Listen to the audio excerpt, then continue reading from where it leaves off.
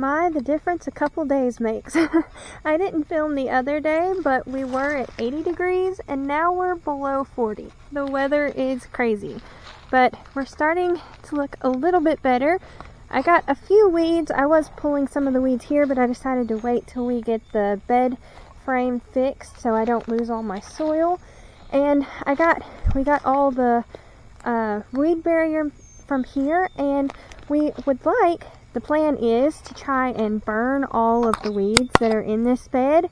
And I did get all these fruit areas, I got those weed-eated. So I need to put ground cover and stuff down, but at least they got weed-eated. And that's about all I got done. That was a pretty big job.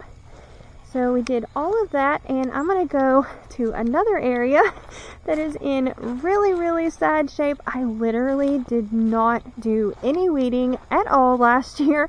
So I'm going to show you how bad that is, but it's okay. We'll fix it. Okay, this is my herb garden, believe it or not. I have a lot of herbs in here, and I literally just let this thing go last year. I had so much going on, I wasn't able to keep up with it. So the good thing about gardens is you can take them back and bring them back and they will be great. So we are going to work on this. I think I'm going to try and get the garden pathways weeded first, and hopefully we will be able to make some progress with that. But anyways, on to more garden cleanup. Alright, change of plans. I think I'm going to start at this other end down here. As you can tell, I'm indecisive, so I'm struggling here. But I think I'm going to start at this end because I think it will make the most difference. There are really, really big weeds down there that's going to be really hard to get. So we're going to start here and hopefully make a lot of progress. We don't have a whole lot of time today, but I'm doing it in small increments. That way I don't kill myself. Okay, so here we go. Man, I cannot believe how bad the weeds are. It definitely looks like I didn't touch it for a year. It looks so bad, but it is so much more encouraging to weed at this time of year. Where I'm at, the weeds grow like crazy. I don't know what we have. We have like a crabgrass or a Bermuda grass or something like that that is a really horrible weed. And in the summertime, we can weed and then like 4 days later, you would never know it. So it's really discouraging to weed on top of being out in the really, really hot temperatures. It is pretty miserable and very discouraging. So it is a whole lot nicer to just weed now, and as you can see, this video was taken over several days, and it was so much nicer because the weeds just didn't grow back. So that is really encouraging. Also, to give a little bit of perspective of to how big this area is, it's probably about 30 feet long and about 20 foot wide from the side of the house there all the way to the edge, like where the flowers are. So it's a pretty big space. I also have to do the other side of the porch. It's not super big, but I don't think it will take me very long, so I'm not gonna do any of it in this video. It'll just be something really short that we can accomplish in another video. I have had this herb area for a really long time. I was trying to remember the exact year that we built it. I think it was somewhere around 2015, 2016, something like that. And we have done all kinds of different things for the walkways. I started out with just doing cardboard and then doing the mulch. I was able to get some of the tree people who were trimming trees to bring me some of the wood chips, and I did that for quite a few years. I just did cardboard and then that. And then we still had really bad weeds, and we decided that we were going to try and do like rocks. So we did that as well, and we really disliked that even more. So after that, we decided to put down, like, some of it's black plastic and some of it's this like white plastic we have. Actually, the white plastic has held up better. It was just something we had got at an auction, and that has held up really, really good, like surprisingly well. You'll be able to see the difference in some of these videos. But we did that, and then I think the last thing I did with that is I added more wood chips over the years. I keep getting more more deliveries of the wood chips, and that was the last thing I did. And I've recently started doing the ground cover, and I think I like that a lot better because the wood chips will like break down and make this amazing soil. But the bad thing is there's weeds there, so I can't even use this amazing soil because it's got so many weeds in it. So I think I'm going to just do the ground cover. I'm not going to get to that in this video. This is going to definitely be a parts video because there is so much that I have to do. But we will eventually get to that, and I think it's going to make it look so much nicer. And last year I used that in my vegetable garden in the walkways, and it made such a big difference. It was so much nicer not to have to weed eat the walkways and worry about all that. It was really, really nice.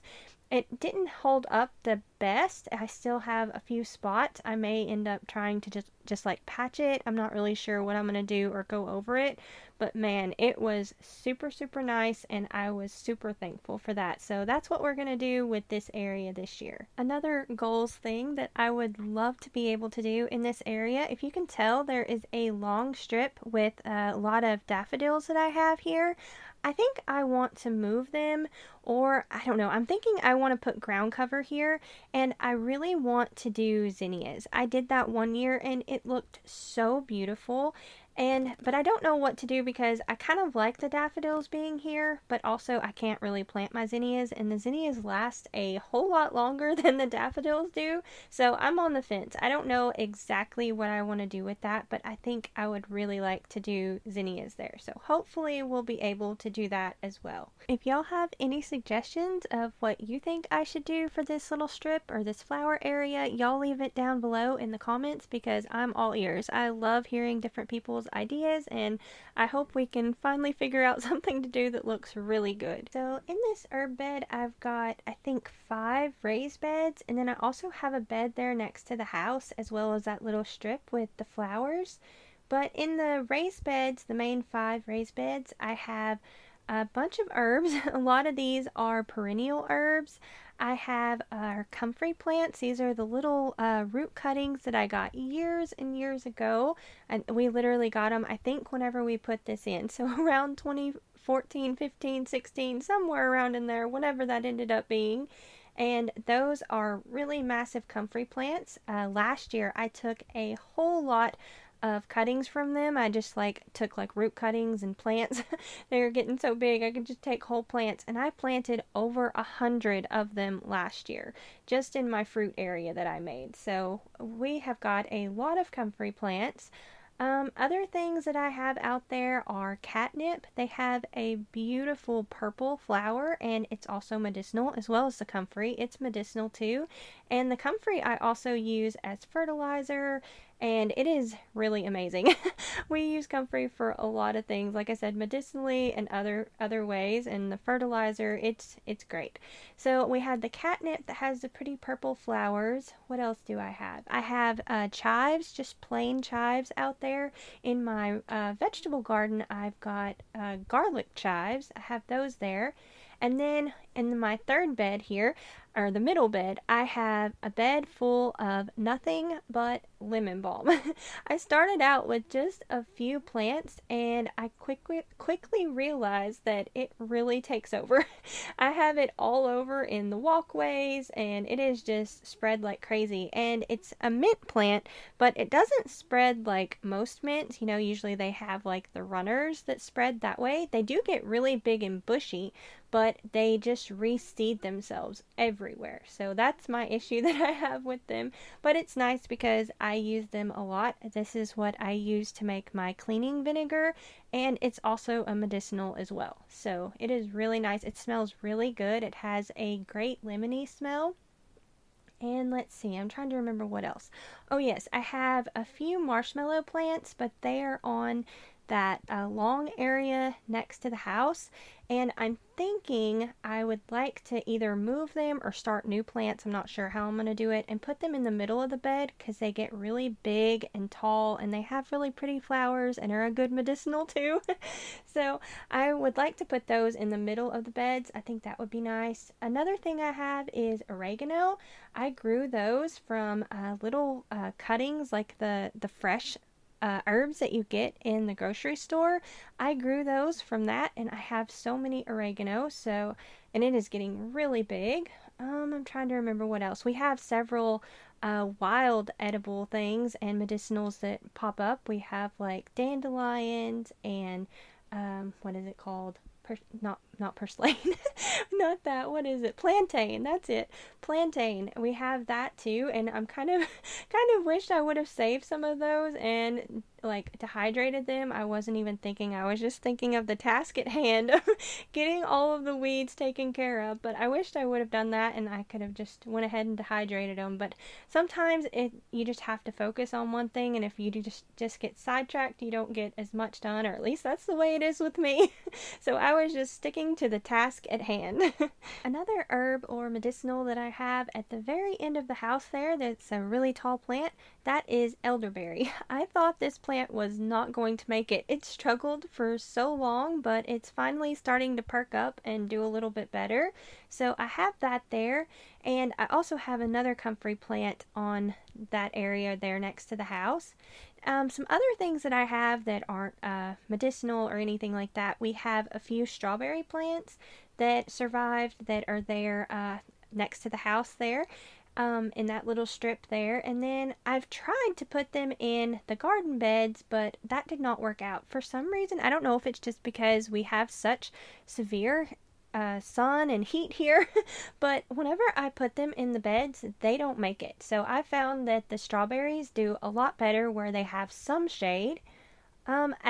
Also you can see that we have kale plants. I know I've got a curly kale out there, and I've also got the ragged jack kale. I think it's also called Russian kale. It has done really good and is a really good plant, but we actually like the flavor of the curly kale better, and if I'm not mistaken, I think we do have a little bit of that Lanceolata or dinosaur kale. I believe we still have some of it out there, but it is starting to go to seed and blooming, but it brings in a lot of good insects, so I probably will leave it. And I've had really good luck with just letting it bloom like that, and it does kind of like the lemon balm does, and it will just self-seed everywhere. And my plants that like volunteered from that have been so healthy and really happy plants. So I may end up letting them do that. I'm not sure. I always struggle with these beds here. I guess it's because of the weeds and what to do with them, but especially those last two beds, they're kind of new beds that I had put in, especially that last one. I think I did that a year or two ago. That's why I didn't have the black plastic all the way. That was kind of just an afterthought that I just decided to add on to. So I have that. I'm trying to think if there's anything else. I know on that long strip where I have the flowers, I have a couple of different mints, and these are the ones that do the runners underneath the ground. And I was surprised whenever I was going through there. They had already made it all the way across the walkway. But I have an apple tree that I planted a comfrey plant next to. It's kind of close to that strip, and I have a chocolate mint there. I love the way chocolate mint smells. And then at the very end, I have a rose bush, and I think it's called sweet mint that I have there. And we did this trial last year. I was really excited about mints, and I probably have like 7 different varieties of mints. But we did this trial because I was like, well, we have all this and they produce so much, we need to use it. So we tried to make different mint teas, and I tried multiple different methods of doing it, and none of us liked any of it. So I am really on the fence of what to do about my mint plants. But I will say I have like planted most of it around the house, and I was thinking last year this was kind of just coincidental, but last year I didn't, or I guess the year before last, I didn't have any issues with mice. We live out in the country, so sometimes that's an issue. But this was the second year in a row that we did not have issues with mice. And I have heard that that will help. And I was like, I don't know, I'll try it. But I really think that might have some truth to that statement, because this is the second year in a row that we have not had any issues. And I think it might be because of the mint. Alright, that did not take very long where this black plastic was. It just kind of rolled up. All the roots had matted together and rolled up like a carpet. So that was really, really nice. We got a whole lot here up until where there was no black plastic here. So I'm just going to take the weed eater to that whenever I get it out next, and then we'll hopefully be able to put ground cover down. But as you can see, you probably can't tell that there's garden beds, let alone pathways through here, but there are. So I think I'm going to start, I still have a little bit more daylight. I think I'm going to start on this, and we'll see how much progress we can make, because it is really fast whenever we have this black plastic here. So I think we're going to try and get a little bit more done. I'm trying not to get y'all in the anthill. Okay, so we'll try this again. And another thing, I'm sure you see that old air conditioning unit that ended up breaking a year or so ago. So we replaced it with window units and just used little heaters in the house. And since we aren't using that, I decided that that would be a great place to do our lettuce. We really like lettuce, and I found these stackable containers, kind of like the green stalks, but they're a whole lot cheaper. So I got those at the Dollar Tree, and last year was my first year doing it. I think I got 6 of them, and it worked so good. I used to do my lettuce different in the raised bed, but since that, I have decided that I want to do them in that. The only thing is you have to remember to water them a little bit more frequently. Like, I generally try and do it daily, and that works great. I am so happy with that. I like it so much that we decided to get a whole nother stack this year so we can grow even more lettuce. So I am super excited about that. I think I might have a video sharing that coming up later too, but it is really cool. It is my favorite way to grow lettuce.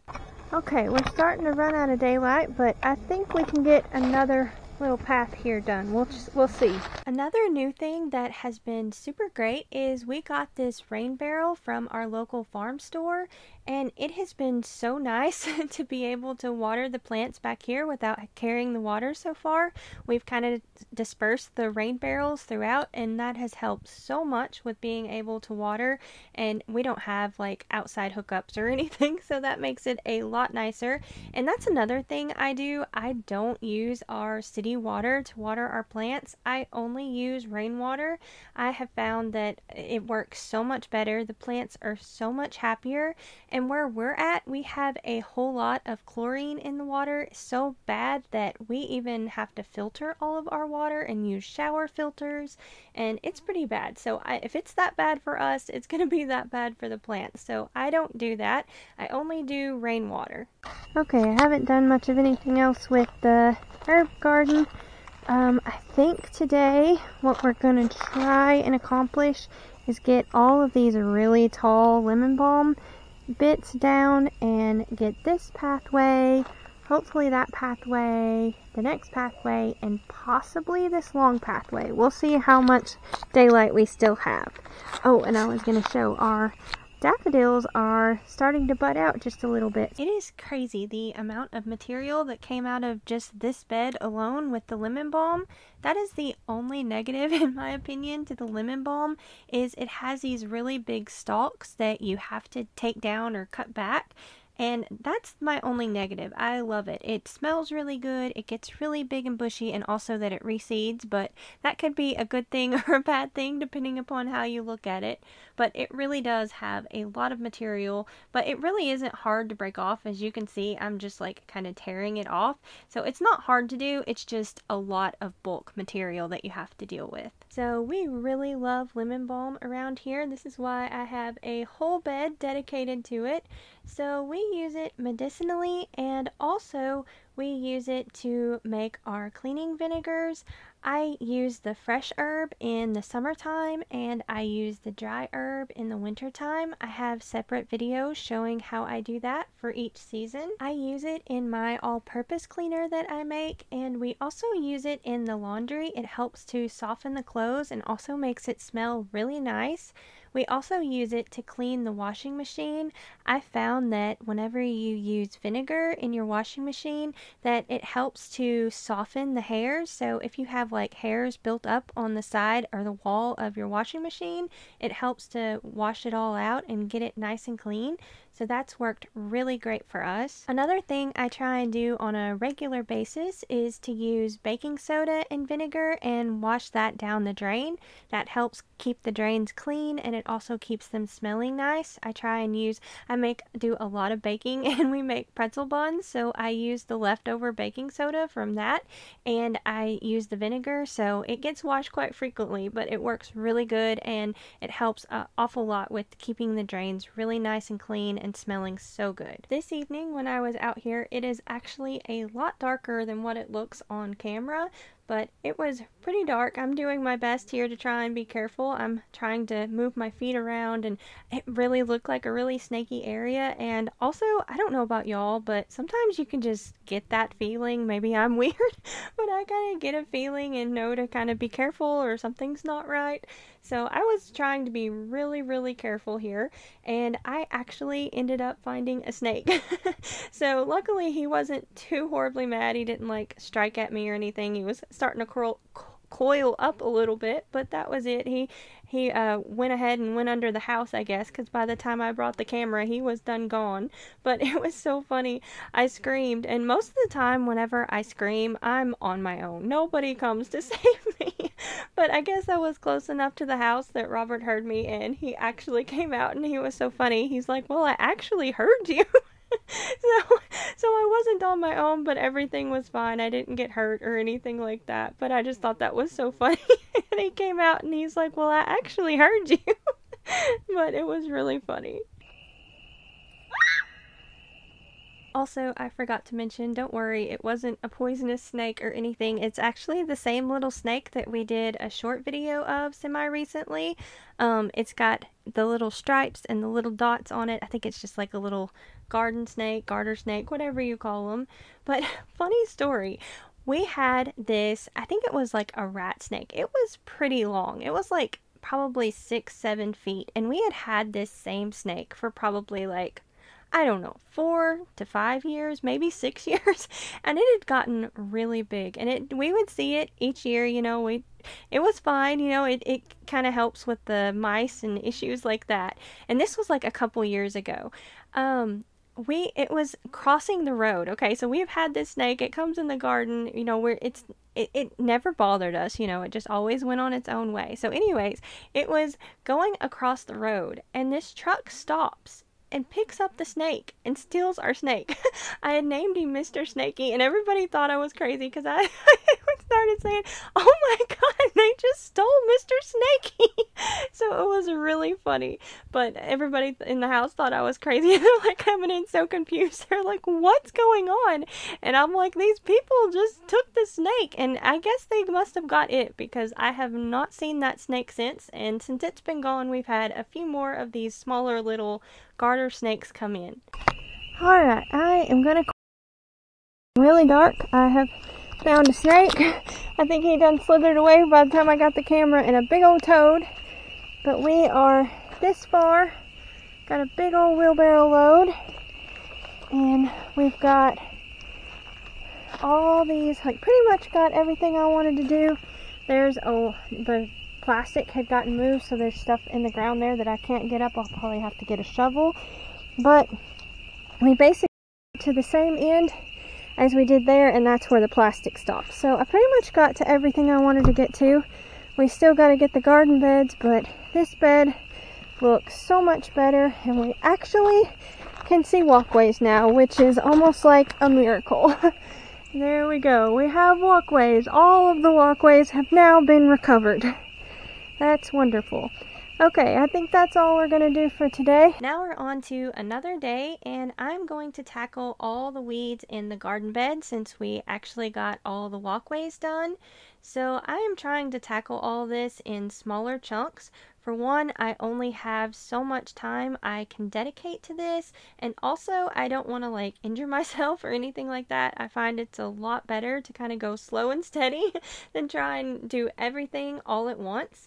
Also, I know I do a lot of my planting by the garden planting calendar, and it's best to do your weeding on the killing days, but I have so much weeding to do that I just had to do it whenever I could find time. So I'm actually doing a lot of this weeding on not the best day, but it's what I could find time to get done. Here you can see a few of our kale plants that we have.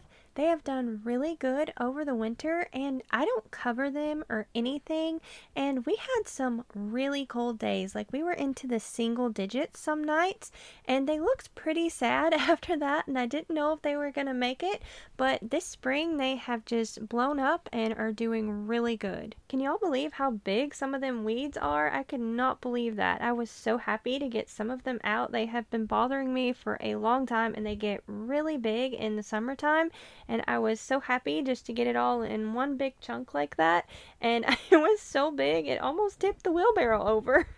Also, I had to be really careful for all of my perennial herbs that I already had in here. I almost took out my oregano plant.